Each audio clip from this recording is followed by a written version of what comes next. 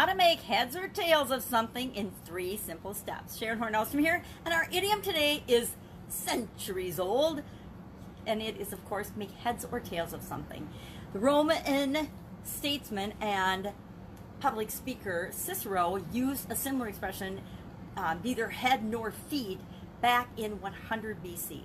Long time ago. And by the 1600s, the current expression head or tails, because almost everything has a head or a top, a beginning, or a tail, an end.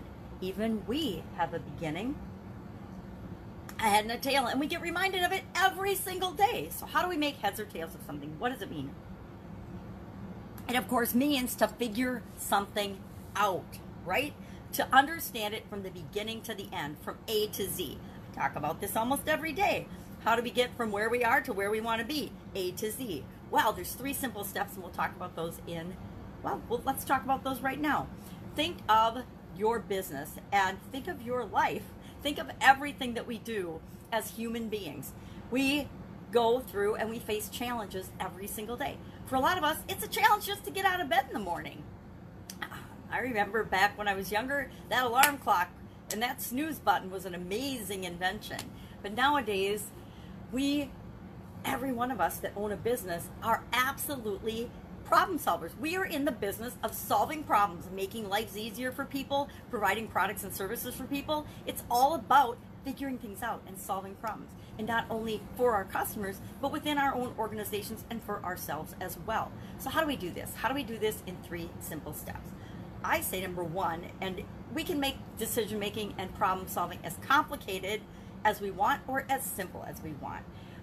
I am learning, the older I get, the more simple I want things to be. Because if it's simple, I can break it down and I can share it with someone else. I can get someone else to help me with it. And we always achieve more when we're working with other people than we can on our own. Number 1, other people have incredible ideas and talents that we can build upon versus trying to figure everything out ourselves. So what are these 3 simple steps, you might be wondering? Number 1, know and believe with 100% certainty that you can figure it out, that you can make heads or tails of it, that you can figure out how to get from where you are to where you want to be, that you have the ability to find the answers. Nowadays, with the internet and access to information that we almost all have at our fingertips, it's almost mind-boggling to think that something will come up that we can't figure out, right? You know, my dad taught me when I was young, there's no such thing as can't. There's, I don't want to put in the effort, I won't do it, it's too hard, I'm scared, there's all kinds of excuses and reasons, but if we want to achieve a certain end, there's always a way to figure it out. So number 1 is to believe and know that you can figure it out. There's 7+ billion people on the planet now. There have been billions of people that came before us. Chances are, someone has had a similar situation, if not the exact same situation or problem or challenge or obstacle or idea or thing that you're trying to achieve happened to them before.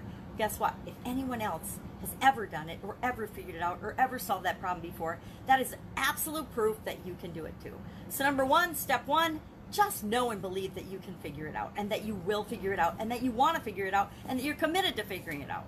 Step 2, begin with the end in mind. If you don't know where you're going, how are you ever going to figure it out? So you have to know at least, and not how, but at least the vision and the picture of what it is that you want. What are you trying to achieve? What the heck does Z look like? Where is Z? Where is the end? What is the end result that you want?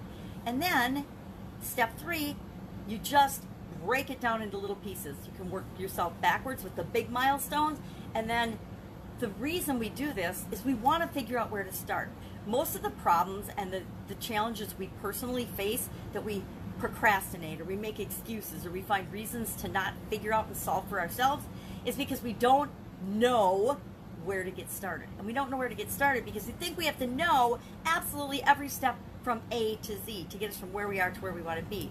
So if we begin with the end in mind, knowing that we just have to figure out the first step and then the next step. The first step, and when we do the first step and take action on that, the next step will appear. I guarantee it. If you take a step toward what you want and the next step doesn't appear, hit me up in the direct messaging. Heck, call me up on the phone because I guarantee the next step is right in your face and waiting for you to take it.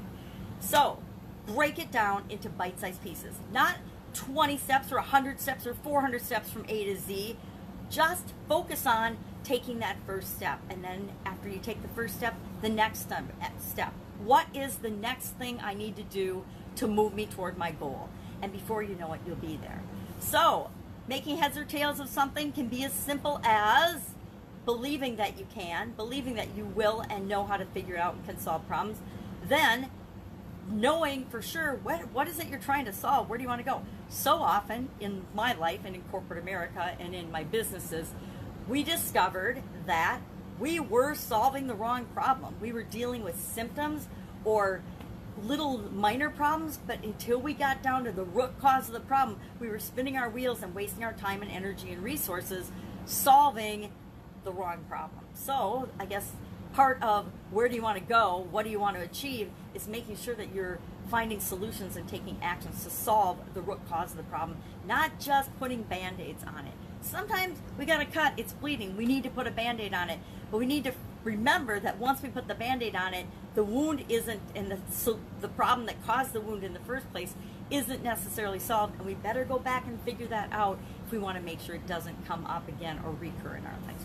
So that's it. That's how I make heads or tails out of something in 3 simple steps. I would love to know your experience with this particular idiom.